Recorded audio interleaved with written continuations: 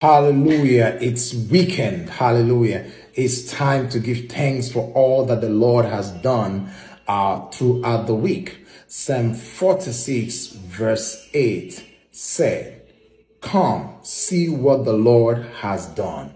See the amazing things the Lord has done." Has the Lord done anything for you this past week?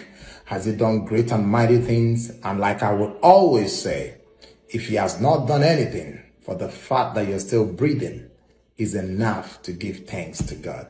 So let us just give thanks to God. Just lift up your voice and say, Father, I thank you for the week. I thank you for taking me out and bringing me back home. I thank you for my children. I thank you for my husband. I thank you for the completeness of my family. I thank you for the grace to even be alive to testify of your goodness. Thank you, Father Lord, for in Jesus' name, amen.